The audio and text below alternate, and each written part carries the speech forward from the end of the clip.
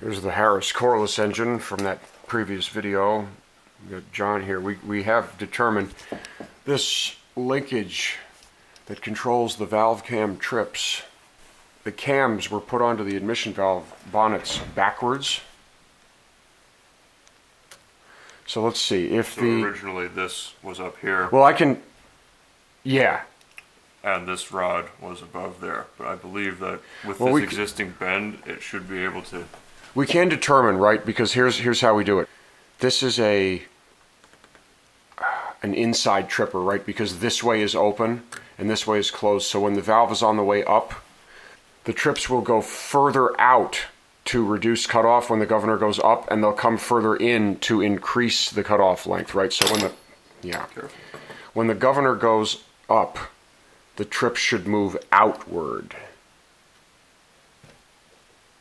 So let's see, when the governor goes up, this arm will come that way, this arm will come that way, which means the trips are going the wrong way. So I think, I think that they're both upside down in that case.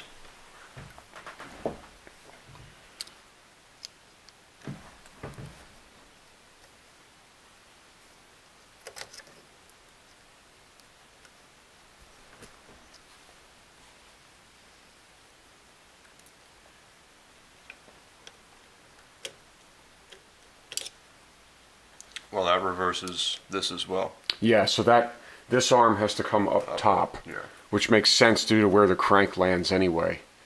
That angle does not work.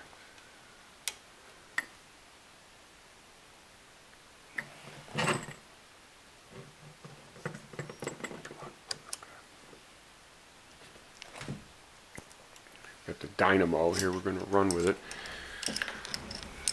Move the, they're dreadfully in the way. Don't false it again.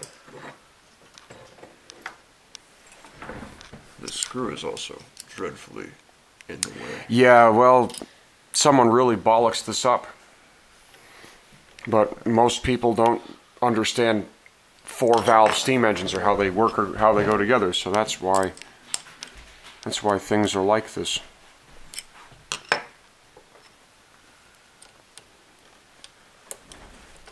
Someone probably took it apart for some other reason. When they put it back together, it was wrong. Okay, that gets that nut off of there.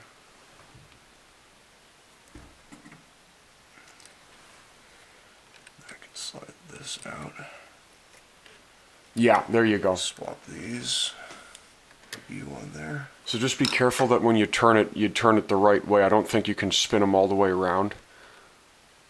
So the one on the right, the head end valve has to go back the way it came. This one, we'll see. So how yeah, you see that? Look at that. This is much better. That's a much better control angle for that. So this needs to go back up? Yeah, the way it came, I think this way. Yeah. Because otherwise, with some of these Corliss engines, you'll actually drop some of the latch parts out if you do it wrong.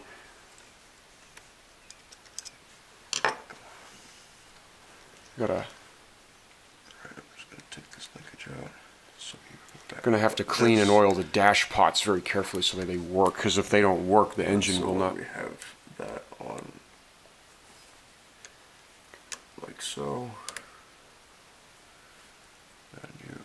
Yeah, right. So the bend, so the rod should be the other way. Okay. The rod is upside down in how it's bent. There we go. And this guy is missing a cotter pin. I've got to get that fixed. And then you would go up here. That.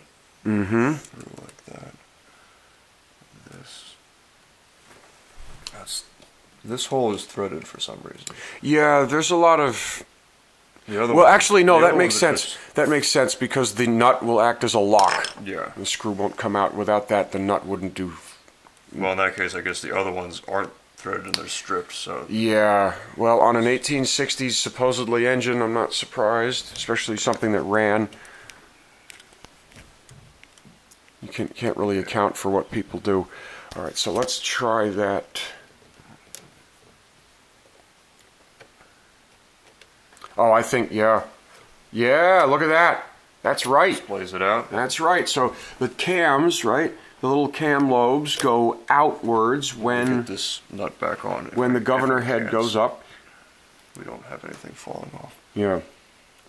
It's going to be difficult to get back in there.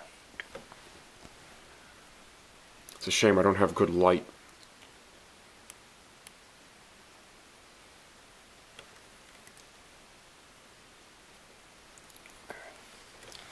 That goes back on there. Here, take a look from here. From around this angle, that's what I just did. Yeah, I see it. I can barely see it. You got a flashlight? Do we have a plug around? We could plug one of these lamps in here. There's somewhere. I don't even know.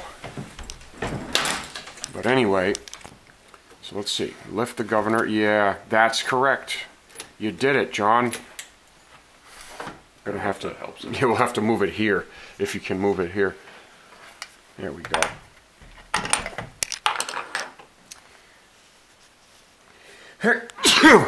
Anyway, yeah, look at that. So now that cam lobe and that cam lobe go outward, which means that as they come this way, they will meet the trip latch of the Corliss gear sooner.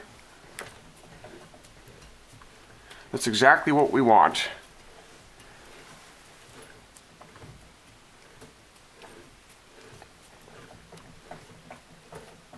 That's exactly what we want.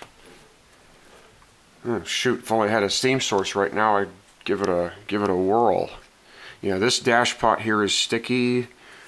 I have to see if there's check valves in the bottom underneath them because they're supposed to have vacuum checks. Here, hold this camera.